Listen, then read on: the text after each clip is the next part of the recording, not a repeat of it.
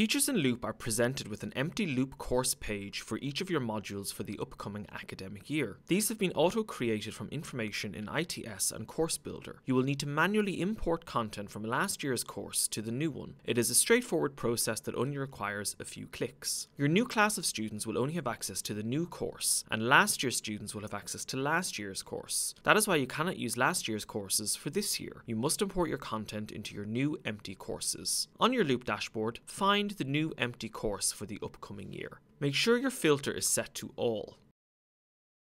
Additionally, make sure you are viewing all courses and not just 12. If you are having difficulty locating your new empty course, switch to List View, which might make it easier to read. If you still cannot find it, use the search field in the Course Overview block to locate it. If it does not appear in your Course Overview block, use the site-wide Loop Course Search feature to see if it has been auto-created.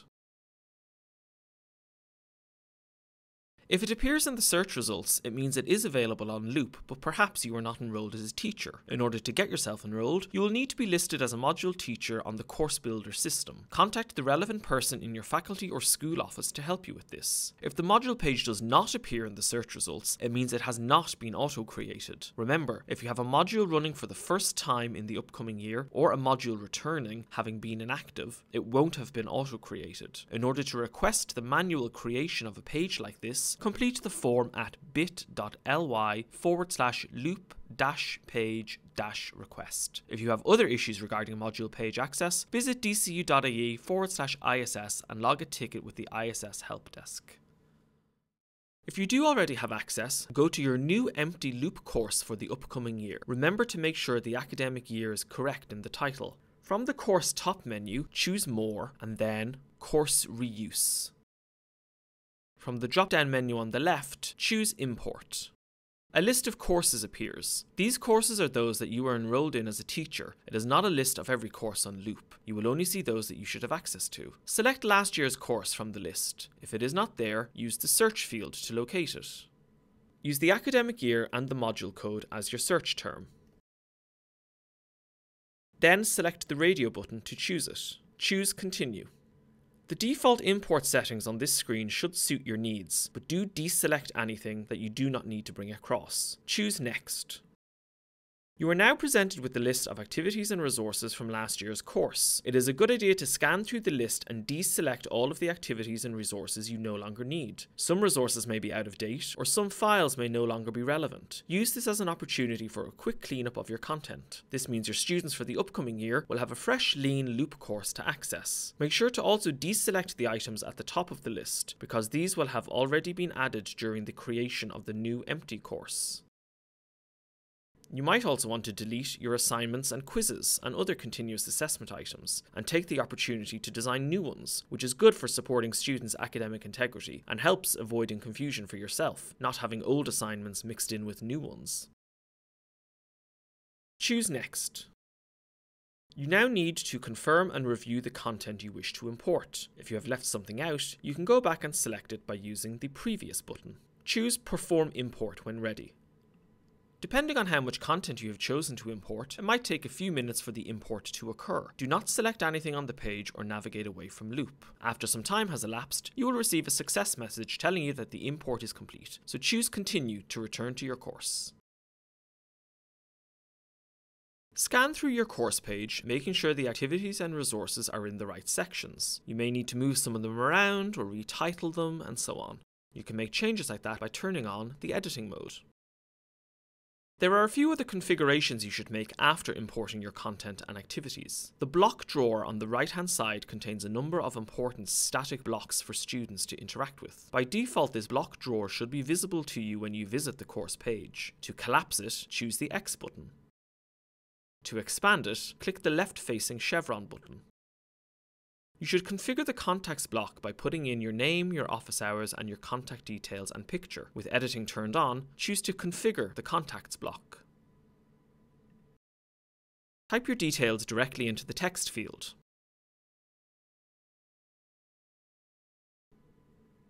When updating your profile photo, you can either link to your photo on the DCU website if you have one, or you can directly upload a photo. Just make sure the photo file is not too large, otherwise it will not display properly. Before uploading, resize it to make sure it is about 150 pixels wide. Choose the placeholder image and then choose the image button on the toolbar.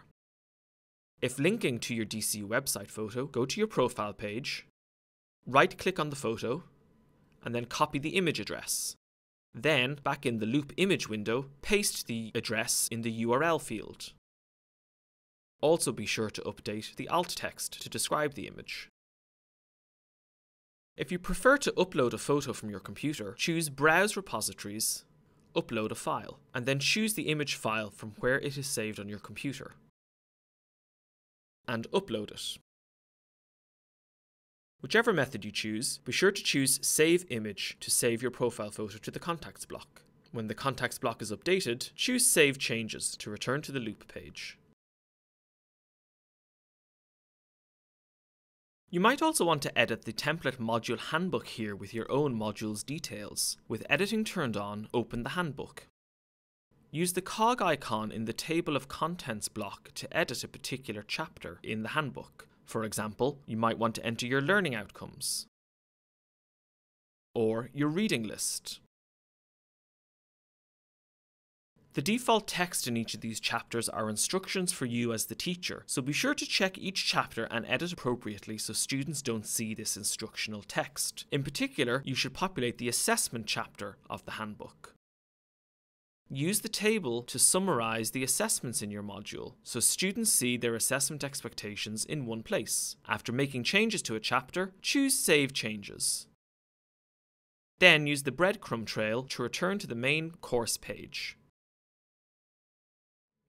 You might also want to set up any continuous assessment items at the start of the semester, such as loop assignments or quizzes. You don't necessarily need to have your quiz questions ready to go, for example, but even just setting up the activities and configuring the due date will be a big help for students. These due dates will appear in their loop calendars and their timelines, so it will help them in planning the semester ahead. Configuring these dates will also populate the multi-tag timeline report, which allows teachers across a program to see upcoming deadlines for all modules associated with the program. This is useful for you and colleagues to map assessment load and scheduling for all your students.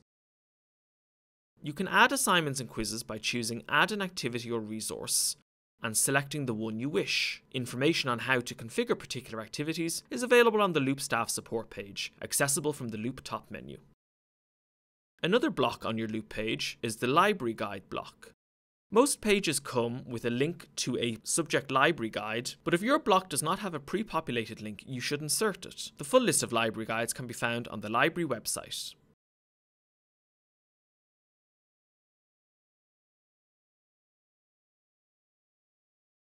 With editing turned on, choose to configure the library guide block.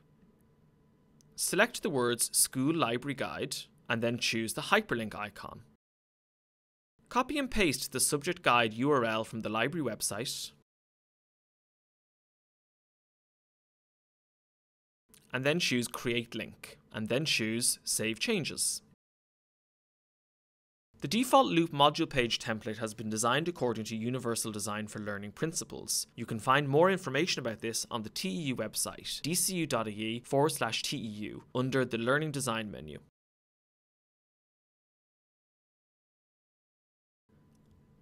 Lastly, don't forget that you also need to set the start and end dates for your course, and you can do that by choosing Settings from the course top menu, and then selecting the start and end date for whenever the module begins and concludes.